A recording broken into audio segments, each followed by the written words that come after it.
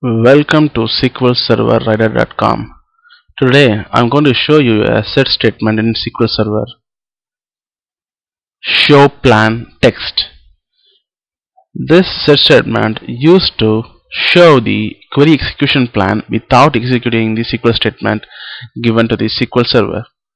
Let's see an example. On the screen I have a simple query with joining two tables, and I'm going to execute this query and it gives me the result. In this execution plan, it shows that it has accessed the indexes of those tables which are joined in the query, and then it gives me the result. And you can see it uses the hash match inner join, and then it also uses nested loop, etc. Let's look at the other example, which has show plan text is set to on. I'm going to execute this query. Now you can see that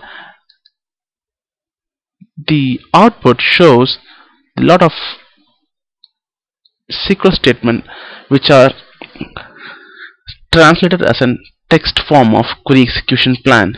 If you look at the execution plan, that is the output of the SQL query with the show plan text set statement is on, you can clearly see that it gives all those information which has been given by the query execution plan after executing the same statement in the other example.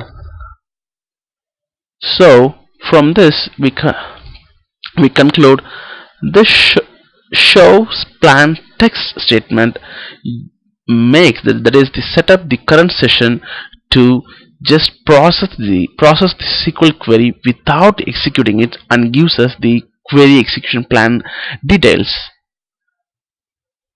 Thank you.